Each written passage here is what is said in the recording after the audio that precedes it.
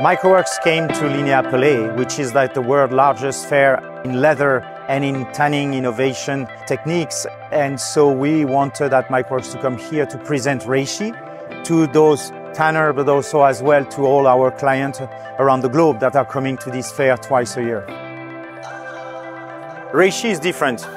It's really a category on its own. So at MycoWorks, we fully grow mycelium into a solid, robust biomaterial using our fine mycelium technology. So those sheets are then sent to our tannery partners who have developed an exclusive process of tanning to treat mycelium. Basically, each tannery is adding their own signature. But at the end, all the material that is grown at our factory in South Carolina is really destined to become Reishi. To meet increasing demand for Reishi, we opened our first full-scale factory in Union, South Carolina in 2023.